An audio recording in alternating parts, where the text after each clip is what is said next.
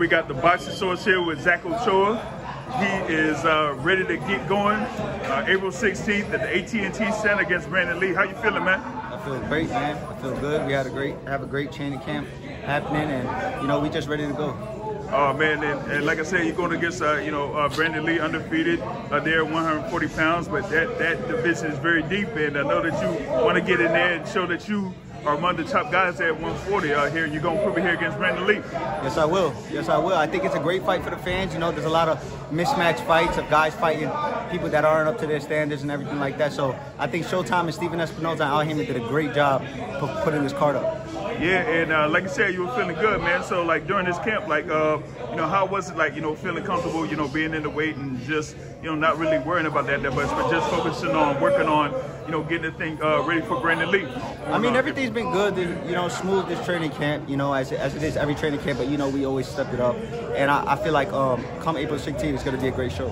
Yeah, and you know, you work on different things and whatnot. So like, what would you kind of like say that you are trying to like focus on the most as far as like, you know, sharpness or, you know, just like endurance or anything like that? I mean, I can't really say too much, but this training camp has been a great training camp, you know, as we know that, you know, Brandun Lee's a strong competitor, and he's a good fighter, and, you know, we don't take anyone lightly, no matter if it's Brandun Lee or not. So, you know, we come into every training camp doing what we got to do and putting that work in. Yeah, he's a strong competitor, but you're definitely a strong competitor. You know, been proving that here, you know, with your training camp and working towards this particular fight, you know what I mean? Like, how is it, you know, kind of like being out here in Philadelphia and working in these different gyms and stuff like that to keep you sharp and everything like that? I mean, it's great, man. Where I come from Brooklyn. So you know, straight up, all those gyms over there, straight rugged boxing gyms where people hanging off the ring while you sparring. You sparring 15 rounds, sometimes 12 rounds. Sometimes they turn off the bell, no break. So I'm used to that. But when coming to Philly, it's a city of brotherly love, and you know, I really fuck with it.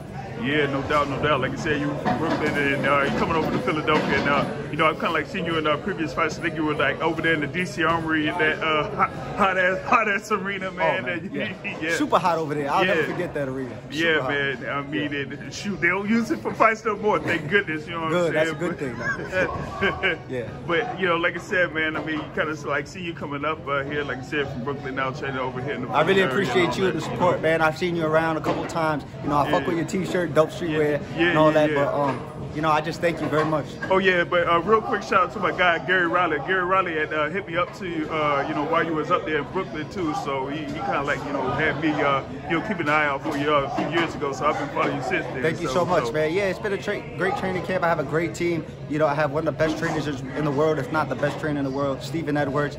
I have a great advisor, Brian Jaffe. You know, I just thank my whole team, and you know, it's a blessing. It's a blessing. I'm glad to be here.